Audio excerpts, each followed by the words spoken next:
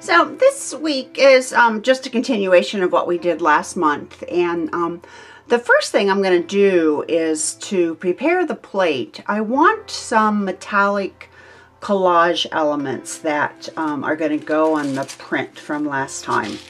So I'm going to take, I've got the 6x6 plate, the gel press plate here, and I'm just going to take and tear a couple pieces of deli paper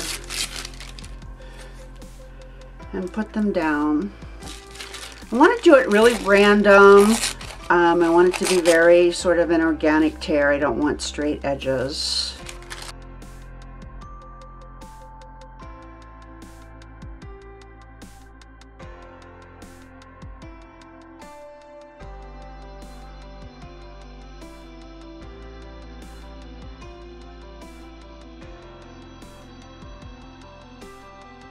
And then the next thing I'm going to do is I'm going to take, this is just a really cheap set of pastels from one of the big box stores. And I've got that, and I've got a single edge razor blade. So I'm going to take, I think I'll use this orange here. So I'm taking the orange pastel and I'm taking the single edge razor blade, and I'm going to just put some pastel powder onto the plate.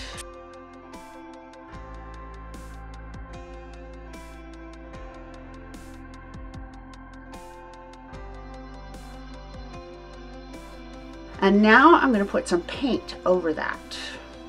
This is my palette pad, and I'm going to use some golden heavy body teal.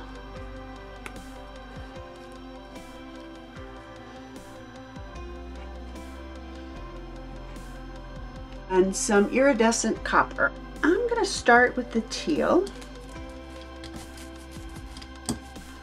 rolling it on my brayer on the palette paper, and I'm going to roll it on there. So I've cleaned the brayer off a bit. I'm going to put this stencil on here. It's the same size as the plate. And I'm going to gather up some of my red and just roll it over here. I don't want a whole lot of the red. We'll pull that off. We've got a nice little pattern going there. And now I've got copper on my brayer. And I'm just going to put a light coat of the copper. So I'm gathering up some more teal and putting another layer of the teal, and then I'm going to pull up the mask, that's the deli paper,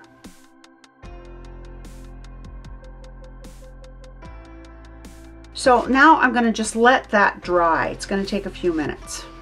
So hopefully you remember this print from last month, and I said I was going to continue on with it, so that's what we're going to do today.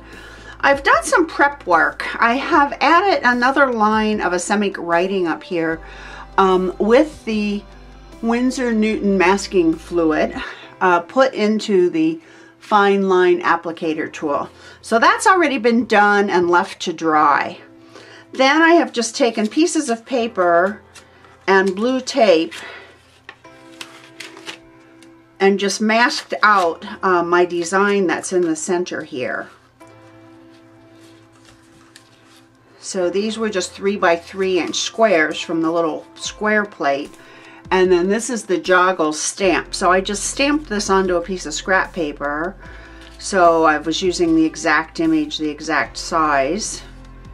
And then I'm just going to tape that down over there. So those areas for right now are going to remain the same. What I think I want to do is sort of darken the bottom and emphasize the circular pattern that we put in there with the impressibles, and I want to lighten the top a little bit. So that's kind of where I'm coming from. So I want to make this a little oranger and this a little bit whiter. So let's see if we can make that happen. So I'm gonna use the quinacridone nickel azo gold again, you know, everybody's favorite color, for the bottom of the print. And now I am using the open acrylic, and I am going to add to that just a little bit of red. I'd really like a quinacridone burnt orange, but I'm out of it. And then I'm also going to add to this a little bit of this Van Dyke brown, just to keep it earthy. And then I'm just going to mix that up, see what color it comes up to be. There we go.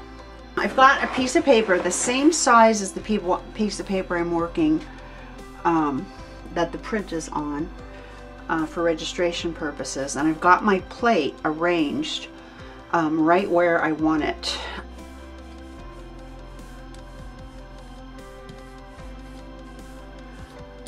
So there, that's kind of what I'm looking for. And then I'm going to use this circle stencil, which is by stencilgirlproducts.com, and put it here. It's different from the impressible, but there's enough similarities to it that I think I'm going to like it. And then I'm going to clean this off up here. Yeah, I'm going to try to, I think I'm just going to try to kind of fade it out so I get kind of a softer line up there.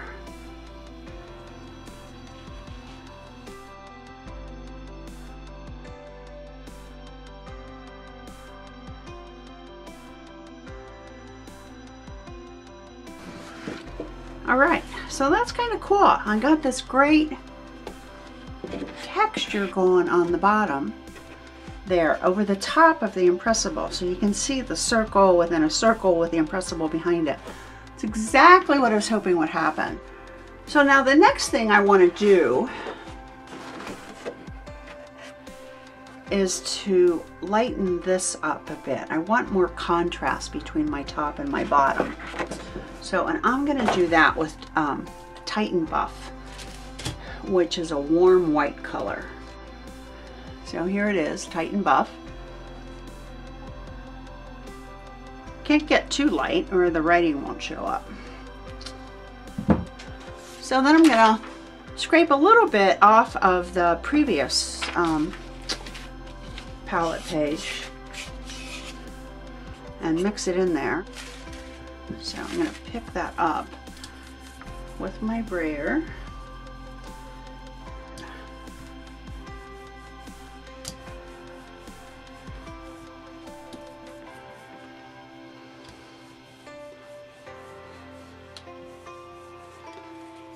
This one, it's a lovely overall pattern, and I think it'll be quite beautiful up there. I like to get it straight.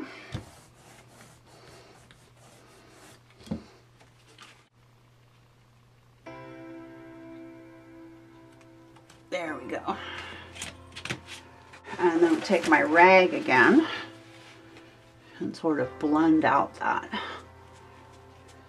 So we're going to have a hard line here, but I don't want two hard lines in succession.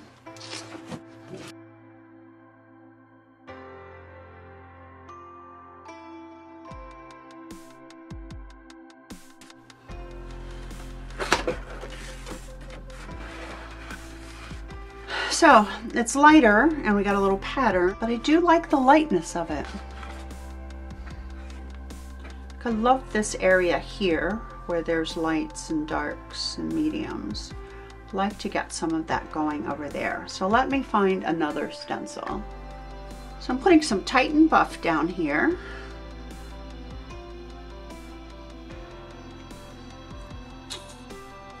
And I want just a teeny little bit of the quinacridone nickel azo gold.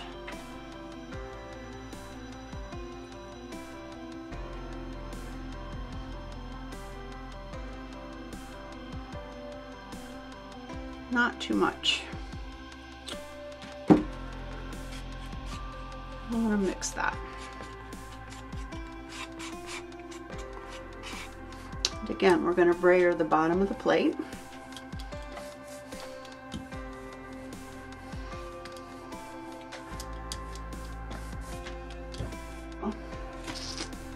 Okay, so I've got my lighter color. I'm going to put my stencil on there. It's great that this plate is 12 inches and the stencils are 12 inches. And I'm going to take my rag again and feather that edge.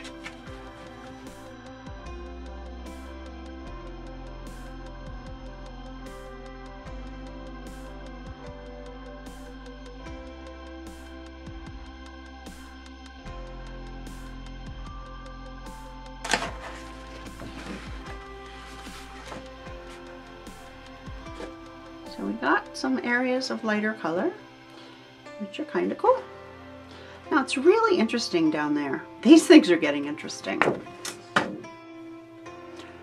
In keeping with my geometric theme here, I've got out the little triangle that comes in the Petites kit with the square and the circle. So I am going to try to print a triangle over the top of these squares. So I'm going to take teal. And this is where you want to pay attention to the opacity of your paints. Teal is very opaque, and teal is what this is here. So I don't want that color exactly. So I am going to mix it with some titanium white. So I'm going to ink up my little triangle here.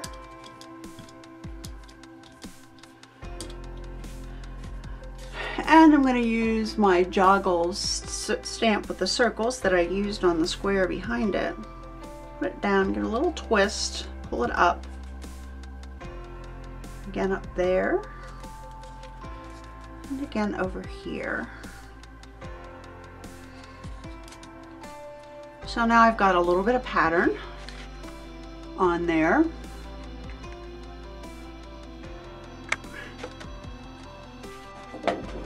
And I'm going to go back to my big print, and I'm going to use this as a stamp, and I'm going to stamp it onto the square here.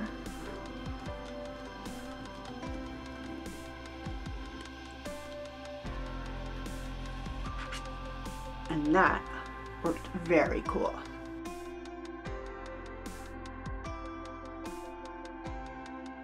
That makes me pretty happy. I'm going to set it aside, and I'm going to go back to work on those collage elements that I started before. So here's the plate I did earlier with the pastel powders and the schminky powder and the iridescent paints. So now I've got some packing tape, and I'm going to take packing tape. This is completely dry.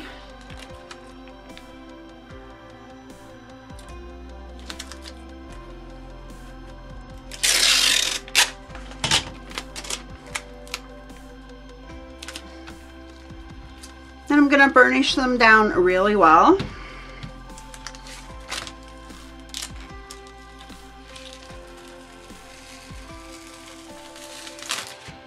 So the paint comes off on the packing tape. And we've got spaces in the paint where we had the mask. But anyway, it's really, really, really cool. I don't know how much you can see, but that little iridescent sparkle is in there. Along with the various colors of paint. So we've got the red pastel, and you can see a little of the copper paint, and you can see the iridescence of the schminky powder. And now I'm going to take a sheet of this variegated leaf, because it's got all the colors of my print in it. And I'm going to stick it to that.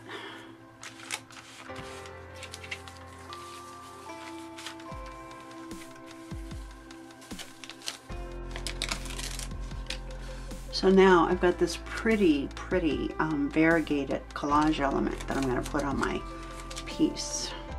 So I've cleaned up my brayer a little bit, and I've put out some regular teal paint, and I'm just going to ink up the stamp.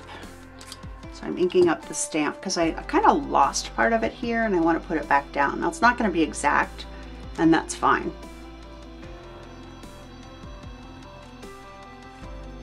But I wanted it to be on top, and I like the way it actually looks like the one that was there previously, has become a shadow underneath. I'm going to do that to all three of them. So let's let that dry, and then we'll peel up the mask up there, and let's work on the collage pieces. Okay, so I've got my collage pieces here, and I'm just going to cut them into some little rectangles.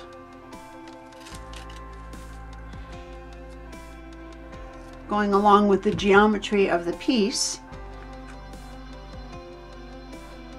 And I'm going to put this one here.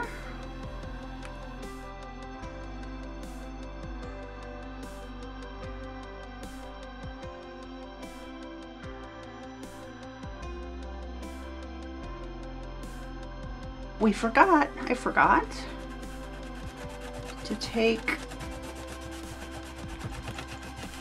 the masking fluid off. Oh, so that gave me a little shadow underneath the writing.